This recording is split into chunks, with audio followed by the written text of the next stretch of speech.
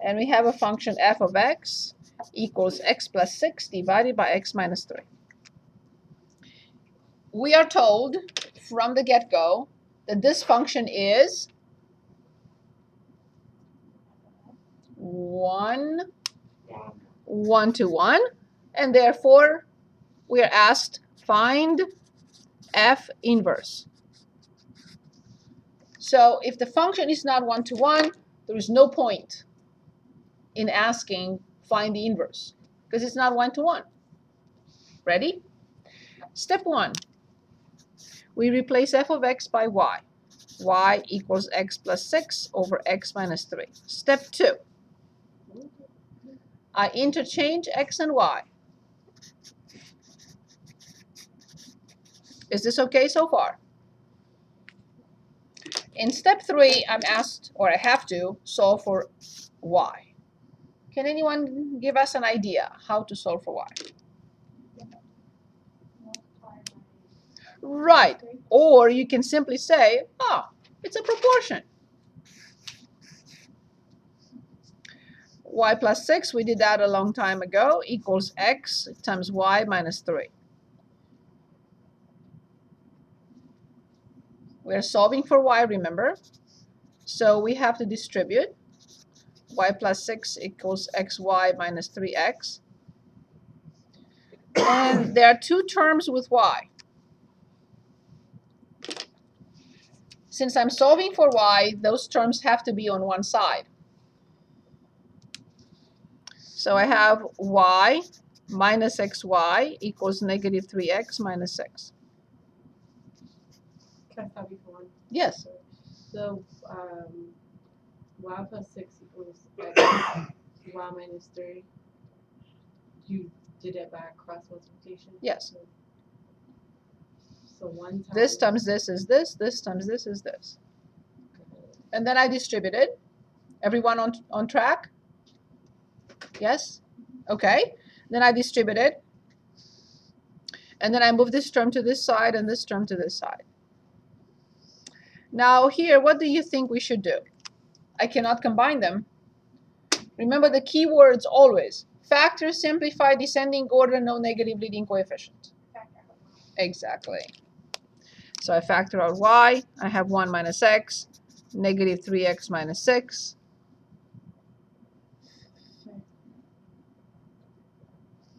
And the final step is this. Too many negatives, so I will multiply the top and the bottom by negative 1 so to get 3x plus 6 over x minus 1. You don't have to. This is good, this is good. But I just don't like negative leading coefficients. So in step 4, f inverse is 3x plus 6 over x minus 1. Of course, x cannot be 1. And how do you get the 1 minus x over? I'm solving for y, so I have to divide this by y minus x. Right? Yeah. Any questions?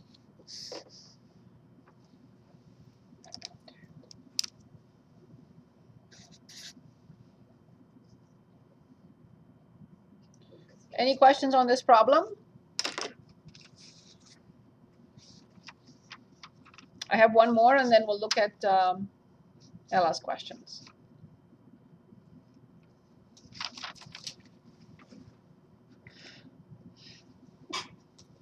Sorry, bless you too. Thank you. So we have a function f of x, which is the square root of x. We are told it's 1-to-1, and we're asked the same question to find f inverse. Now, can anyone give us the domain of this function? What do I have to write? Every time I see a root with an even index, what do I have, what can I have underneath? Or positive, right? Yes, so positive or 0. So what is the quantity under the square root here? Or equal to 0. Good. So the domain is 0 to infinity or this. What about the range of this function? We graph this function in transformations.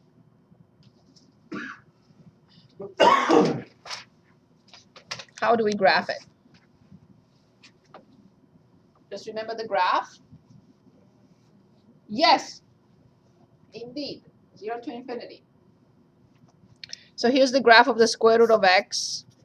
We graphed it a long time ago, before our first test. So this is the square root of x. So then looking at the graph, you know that the range is 0 to infinity or y greater than or equal to 0. So I would like to establish something very important and discuss it one more time. If this is set A and this is set B, and this is function f, and this is function f inverse, we like to write mathematically, we write f colon A arrow B. What does this mean? F is defined on A, set A, taking values in B. F defined on A, which means A is the domain, taking values in B, which means B is the range. What do you think I will have to write for F inverse? No doubt. B. Right. Good. So coming back to our function, if the domain of this function is this, and the range of this function is this, what will be the domain of F inverse? They have to be the same and switched. They have to be the same. We cannot invent anything. Negative infinity 0? How can it be negative infinity? We have to switch them. That's all we have to do, swap them. So F inverse will be defined on 0 to infinity and taking values on 0 to infinity. It happens that they are the same. So after we find F inverse, we will have to write x must be greater than or equal to 0. Okay? So then y equals the square root of x is the first step. X equals the square root of y is the second step. We square now, right? We remember this from a long time ago. Then y equals x squared. But as we know, x squared is not a one-to-one function. That's why we have to write comma x greater than or equal to 0. So the inverse function is x squared, but only when x is greater than or equal to 0. Because remember, this is x squared. It's not one-to-one. But this piece is. So that's why it's asking you to identify the domain.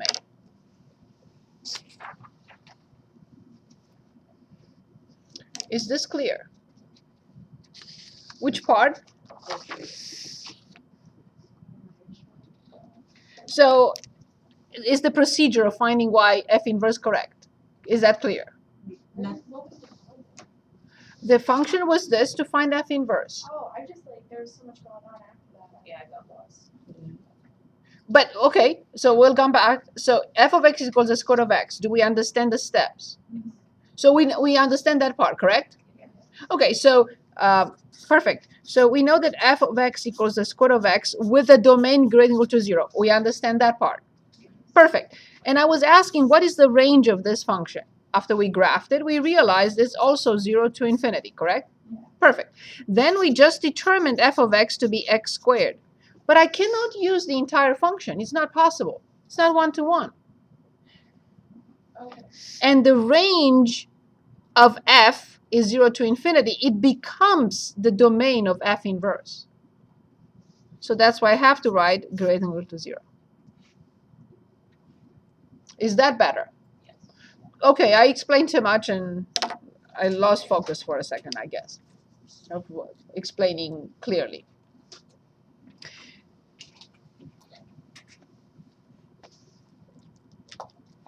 Then we had something else.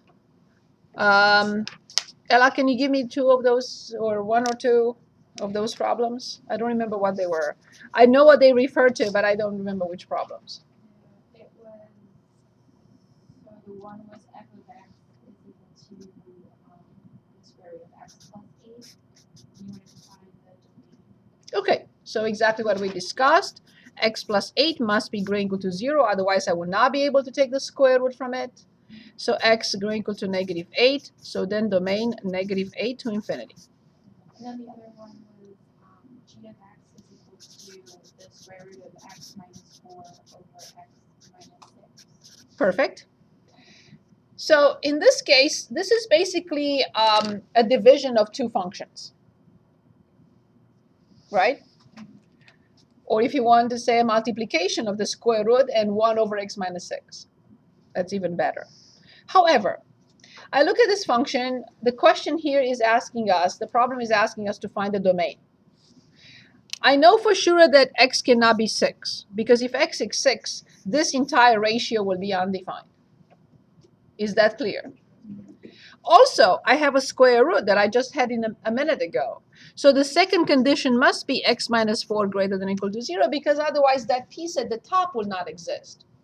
So in the past we said don't worry about the numerator. Okay, but if the numerator has a square root, then I do have to worry about it. So this function has a domain that must fulfill two conditions: to make the square root exist and make sure that x is not 6. Are you with me on this one? Is that clear? Okay, so here I have x greater than or equal to 4. And when I graph it on the real line to see what's happening here, greater than or equal to 4 is somewhere this. I don't care for units. But specifically not 6. Not 6. So domain will be 4 to 6, union 6 to infinity. It's a very good point you're making, because I did not get the chance to show a problem like this in class. And also, one other type of problem that I wanted to start with tonight is to graph. We are given the graph of the function. If it's 1-to-1, graph the function that is the inverse. We did not do that last time. Okay, any questions on this problem or this problem? We had something similar to this some time ago, but as I mentioned, I have yet to see one student who likes the square root. I have yet to meet one. Cece, go ahead. Can you do another example of that? Which one? The square root at x 4. This one? Yes. Sure. So if you look at on page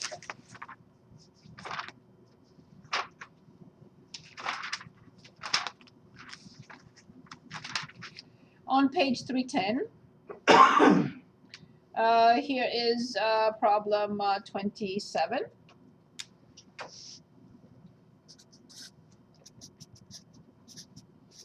On page 310, in which we have f of x, the square root of x minus 2 divided by x minus 5.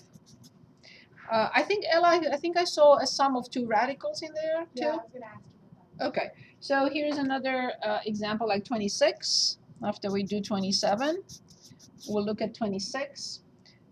H of x equals the square root of x minus 3 and x plus 4. Very good. Excellent problems. Ready? Okay, so like before, I look at this function and I realize that there are two conditions. X cannot be 5, and x minus 2 must be greater than or equal to 0. Otherwise, I will not be able to take the square root from it. Would you agree so far? Mm-hmm. Yes, everyone? Cece, is this okay? How are you getting x plus 5? No. It does not equal to. Oh, that's right. Okay. Better? That's the same thing for x and negative 2? This is the numerator. The numerator can be 0, But since I have the square root, this quantity must be greater than or equal to 0. Okay. So for this reason right here, any even root requires positive numbers or 0 underneath. Is that okay? So then from here I have x greater than or equal to 2. I put it on the real line. Greater than or equal to 2 is this. But I have to remove 5. So in order to remove 5, the domain will be negative 2 to 5 union 5 to infinity. So you say you have to remove 5 because it can't be 5. Correct. So so when you write it, you're gonna write 2 to 5 union 5 to infinity. Exactly. But it's not really counting the 5. It's not. With parentheses, it's not. With parentheses, it's not counting the 5. That's the Oh, so it's definition going for. past it, right? That's the definition of parentheses. It does not include 5. Okay, so the parentheses is meaning it doesn't include it. Yes. Okay, and the bracket is Yes. equal to, so it does include it. Yes. Or it's greater than whatever it is. Yes. Is it safe to say that all radicals in this case would be x is greater than or equal to? I mean, greater than or equal to. Is that how you would write it? No, because if I have the square root of 1 minus x, then I have 1 minus x greater than or equal to 0, which is negative x greater than or equal to negative 1. I divide both sides by negative 1. So the domain of this function is negative infinity to 1. Right, but you will always still use the. Yes, the condition, yes. Condition, What? okay. Yes, perfect. Yes, whatever I have under the square root, or the 4th root, or the 6th root, any even root, I have to set it greater than or equal to 0. You just showed that it changes because you multiply by. I mean, Because I have divide by. a negative leading coefficient. Correct. Excellent. Yes, indeed. But I just didn't want you to think that all radicals will have some domain that starts from a number to the right-hand side. It can be from the negative infinity to 1 as well. Is that better? Okay, perfect. So let's work on number 26 now. In number 26, can anyone give us those two conditions of existence of each radical? So the first condition will be that x minus 3, it must be, right, and the other one? Good, so this time I have to solve two inequalities. In the past examples, I had to solve an inequality with a non-equal term. So here, this is x greater than or equal to 3, x greater than or equal to negative 4. It's better to present them on the real line. So I present a greater than or equal to 3. And I present greater than or equal to negative 4. And now you tell me what to choose. Exactly, both. Meaning what? Negative 4. You just said both. So then both. Let's choose both. Negative infinity. And let's choose both. Let's choose both. Already. Exactly. 3 to infinity. That's exactly correct. You said both. Please choose both. You can't choose one or the other or none. You must choose both. How is that choosing both? Can anyone explain? Can anyone explain? It's where they overlap, where I see two colors, where I see blue and purple. If I don't have blue and purple at the same time, it's not both. Correct? Very good. You never like really. If you probably would have explained that way, maybe before I would have caught on in the beginning. But I want you to discover it. But I don't want to do that. I wanted to discover it. Because the way to me, the way you're explaining it, it's like I'm missing things, but I understand it. But, You answered it perfectly. You but I said couldn't both. tell you, but I couldn't tell you how to write both because. But I don't know you what to understand graph. now. Yeah. Excellent. See? We got to our target somehow. So here, none of them. Here, just one. Obviously, here, both, because they're both colors present. If I choose a number here, both functions will exist. If I choose a number here, only one of them. If I choose a number here, nothing will happen. Is that better? Yes, everyone? Charisse? Okay, awesome. Good. Do you have anything else for me? Excellent questions. Really excellent questions. I do. Say it again. That's what we did. Yeah, right here. Oh, okay. I just didn't write down. So this was problem 26 on 310. Okay, I get it. H of x equals the square of x minus 3 plus the square of x plus 4. And I do have to show a graph, like, for example, this is what we didn't get the chance to do last time. This is the graph I want to look at. Oh, you can choose another if you don't want 38. Do you want another problem, or is 38 okay?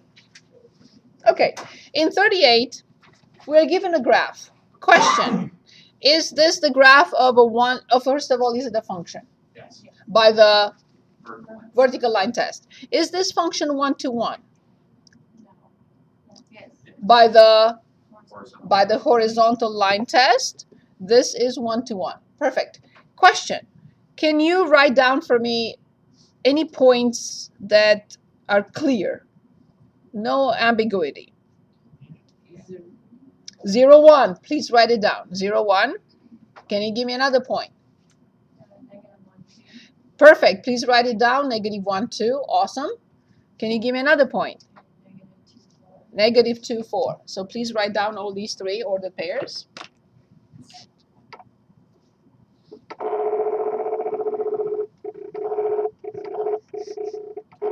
What is the x and s to do for this problem?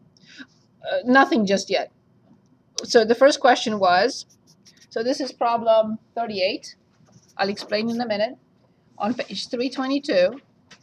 And we want to graph the function first. And here it is. You gave me three ordered pairs, correct?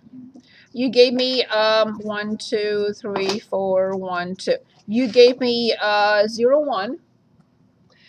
You gave me -1, 2. And you gave me -2, 4, correct? Good.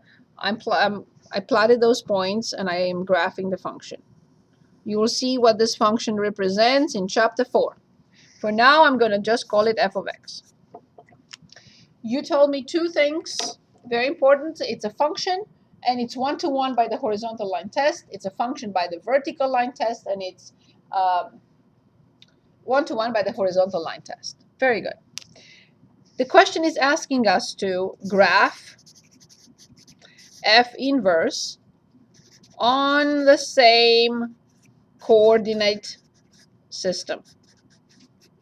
In other words, both of them on the same graph. Good. So let's talk a little bit or one more time about what the inverse function does.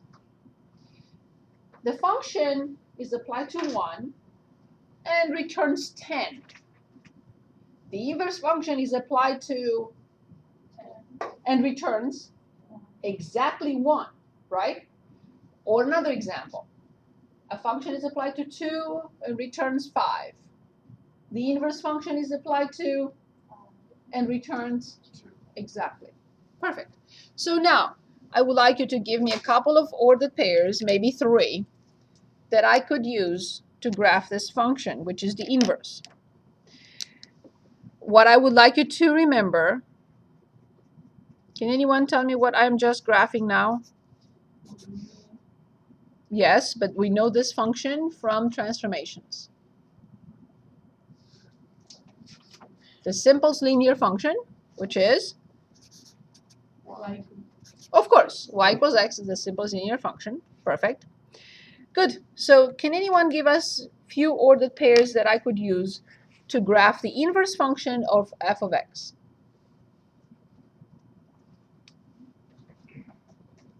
I gave you 2 examples, and I would like you to use that and come up with 3 points. Say it again.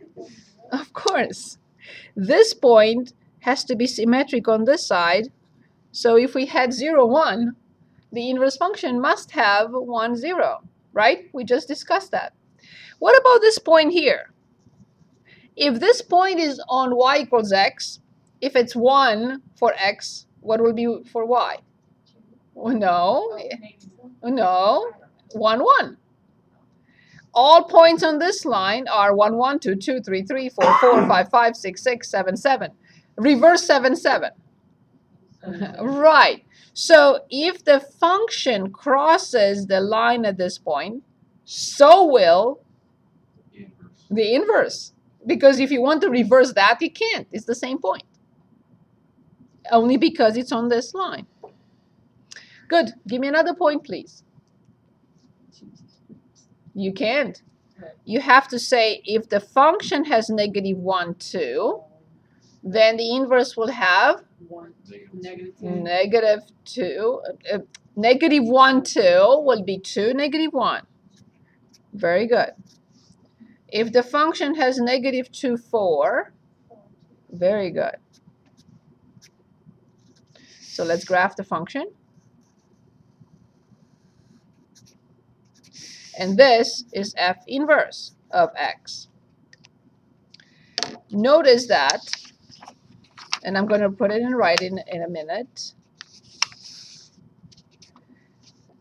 These have to be overlapping. So these two are symmetric, and these two are symmetric with respect to y equals x. Why? Because I'm reversing the ordered pairs. It must be.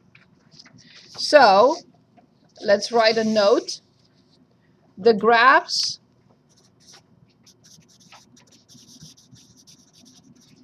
of f and its inverse are always symmetric. You know, the lazy person writes WRT as with respect to. With respect to what? The line. Awesome. Y equals x. Excellent. Thank you. Well done. This is always, if you graph any function that is 1 to 1 and its inverse on the same coordinate system, this will always happen because you have to reverse the order of the coordinates in the ordered pairs. So this will always be true. Well done. Questions? So, just one more time. The Please. inverse. The graphs of f and f inverse are always symmetric with respect to the line y equals x. So what were those numbers again? 2. So there's negative 2, 4. So this 4. point was 0, 1. So then here it has to be 1, 0. This point was negative 1, 2. So this must be 2, negative 1. And the last one was negative 2, comma 4. So it must be 4, comma negative 2. Good. Does it make sense? Okay. Any questions? Any questions? Okay, I'd like to look at an application of inverse functions. Ready?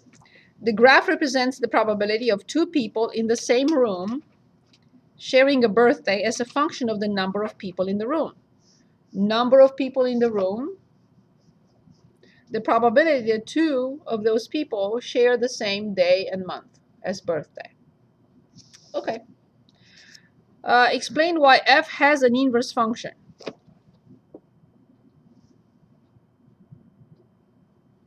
How do I know it has an inverse function? Because it is 1 to 1 by the horizontal line test. It's 1 to 1 by the horizontal line test. Then they're asking us to describe in practical terms the meaning of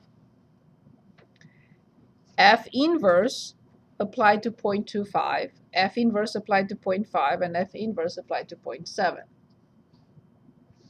So, if I'm asked to find f of 30, then I will say the probability is 70% that two people in the room, if I have 30 people in the room, the probability is 70% that two of them will share the same month and day.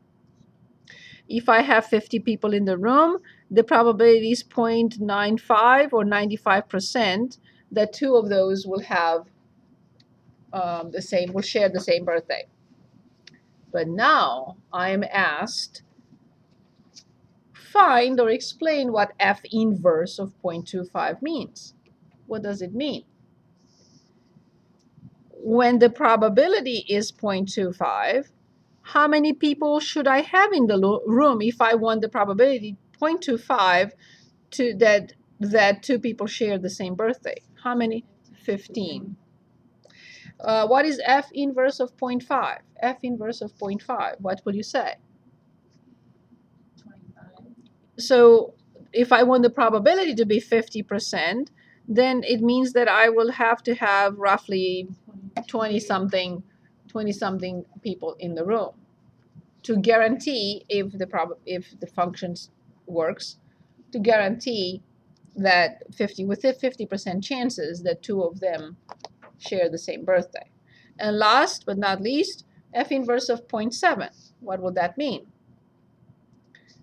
How many people, yes, how many people should I have in the room to be 70% certain that 2 of them share the same birthday? I should have 30 people in the room. So that's how we look at the inverse function, meaning 30, 0.7 reverse 0.7, 30. If the function has 30, 0.7, the inverse function will have 0.7, 30 as an ordered pair. Going backwards. Is this okay? Okay. So I just want you to see another application of inverse functions. So for those type of questions, we would write it as an ordered pair. Yes. Yes. So for example, it's a very good question. So this was problem 67 on page 323. So let's say F inverse of 0.7. They're asking us to write what it means. So this gives the number of people required for a probability of 70% of having 2 people sharing the same birthday.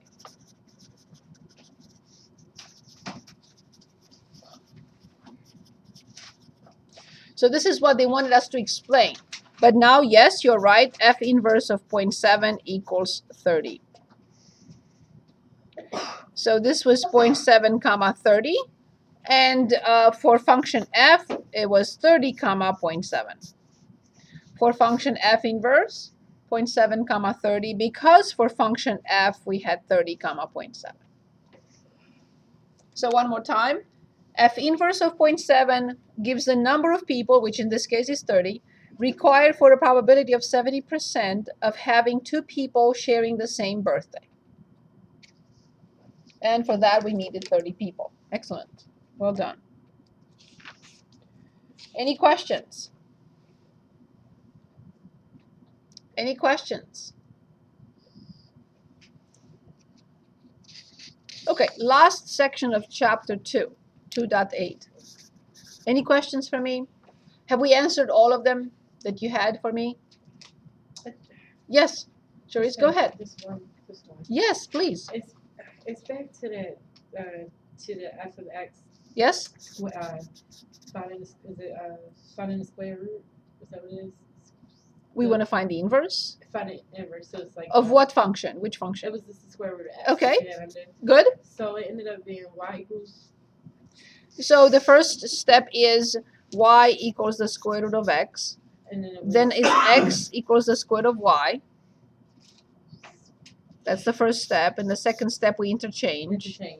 In step 3, we square, which is x squared equals y.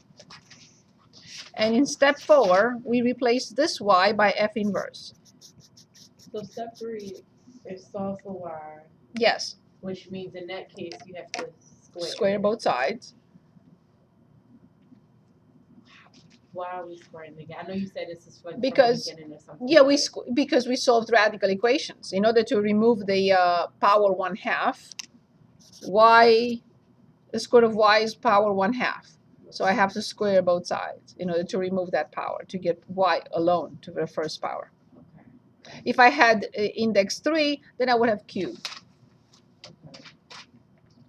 Okay. Okay. But this is not good enough. I have to write greater than or equal to 0 because x squared is not 1-to-1.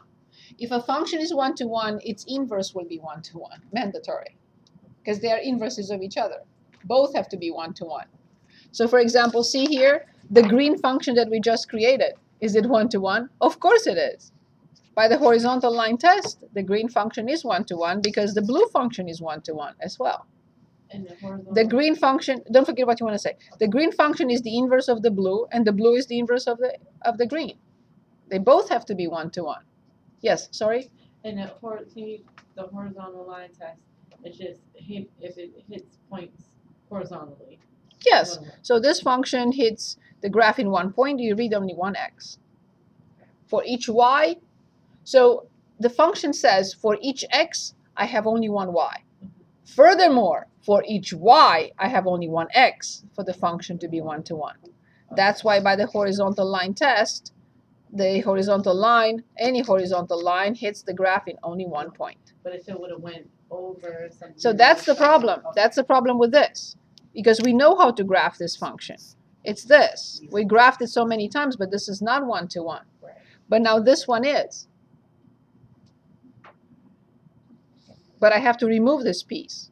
That's why the domain has to be there.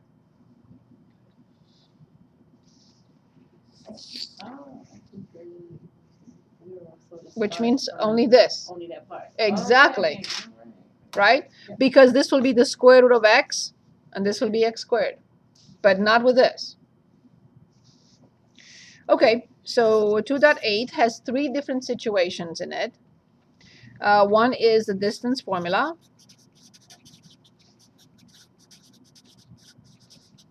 The second one is the midpoint formula. And the last one is the equation of a circle.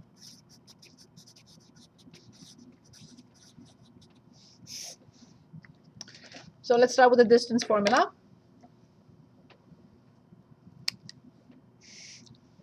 Let's suppose I have A and I have B, and I connect them with a line segment, and I would like to determine this distance. I would like to determine the distance AB or just D.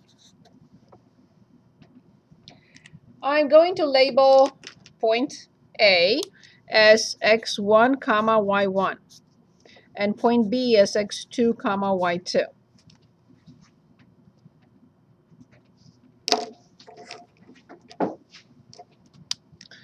In that case, this piece here, that's not a good color, this is x1. What is this? Excellent. What is this? And what is this? Good.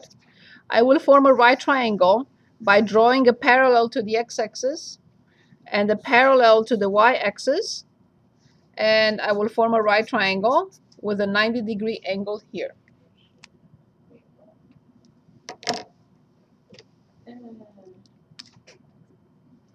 This is a leg, and this is another leg.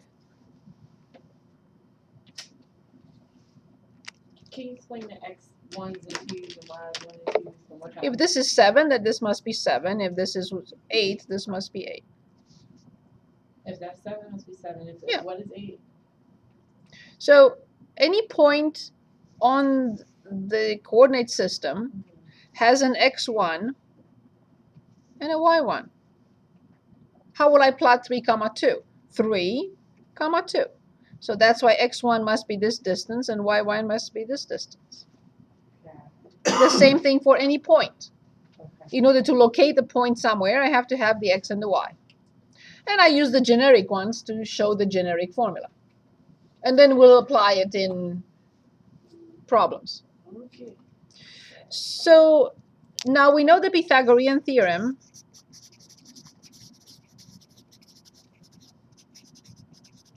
Can anyone apply it for us in this triangle? Not before you tell me the length of the leg 1 and the length of the leg 2. Yes, but the hypotenuse squared equals the sum of the legs squared. So I cannot say a squared plus b squared equals c squared because I have to identify which one is a, which one is b, which one is c. But if I say the sum of the legs squared equals the hypotenuse squared, then I'm on the right track. But yes, that's what I meant. So, can anyone give us this measure? That's why I have x2 and I have x1. So what is this measure? X1 squared? No, x1 plus x2. Or x2 minus 8. Excellent. x2 minus x1. Awesome. What about the other leg? y2 minus 1. Very good. Do we all agree with this? That this is x2 minus x1 and this is y2 minus y1. Everyone? Do we all see it? Yes? Okay, perfect. So now let's put it in the Pythagorean theorem. And please tell me what to write. And I lost track. 6, 7, 8. So x2 minus x1 squared. Excellent. x2 minus x1 squared plus. Excellent. y2 minus y1 Excellent. C squared or d squared. Very good. This is all I needed. Of course, we would like to take the square root from both sides. So we write the square root. And normally when I take the square root from both sides, what do I have to write? Always Greater than the plus or minus. But I don't have to in this case. How come? Am I changing the rules on you? No, but it's a distance. That's why I will not put minus in front. Yes. So this is x2 minus x1 squared plus y2 minus y1 squared. And this is it. And this is the distance formula.